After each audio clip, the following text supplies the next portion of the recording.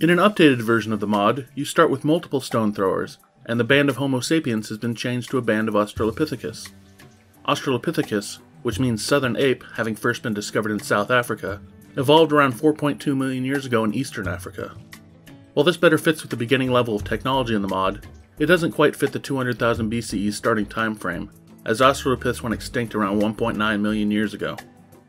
Around the time before the Australopiths, the world's climate had begun to change, and some areas in Africa that had been thick jungles were slowly changing into sparse savanna covered in grass. Our tree-dwelling ancestors split into those who stayed in the jungle and became chimpanzees, and those who ventured out into the open plains and became humans. Australopithecus was about a meter tall. They were bipedal, meaning they stood and walked on two legs.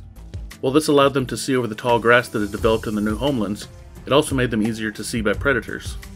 The benefit was not increased speed, but that it was a more efficient form of movement over the vast grasslands. The savings on energy allowed them to have more children in the long run, which resulted in the survival of their descendants.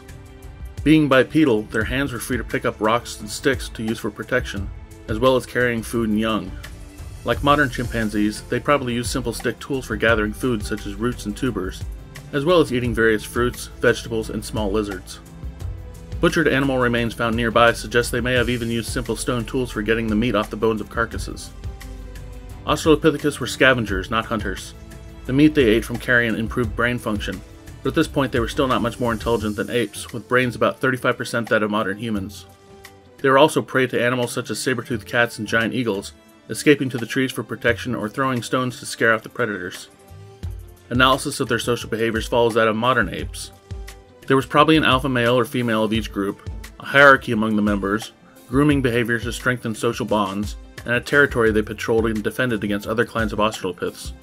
A modern chimp's territory is about 10 square miles, bordered by rivers and mountains, and Australopithecus probably held something similar.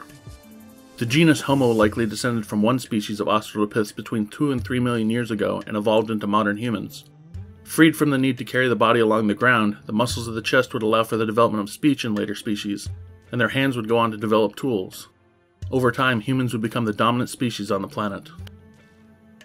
Be sure to like, comment, and subscribe, and I'll see you in the next video.